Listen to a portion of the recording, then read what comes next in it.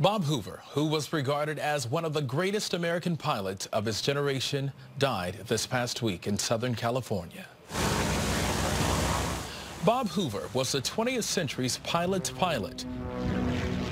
He knew them all, from Orville Wright and Charles Lindbergh to Chuck Yeager and Neil Armstrong. Hoover's stories are aviation legends, including his escape from a Nazi POW camp in a stolen German fighter plane. And I got airborne and realized the stupidity of what I'd done, because here I am on an airplane with swastikas, and I would be an easy target for some second lieutenant right out of flight training. Hoover went on to become a test pilot and aerobatics pioneer. His loops and rolls revolutionized air shows. Here, he demonstrates how to pour a glass tea during a barrel roll without spilling a drop. Upside down. Actor Harrison Ford says maneuvers he learned from Hoover saved his life last year when he crash-landed on a golf course.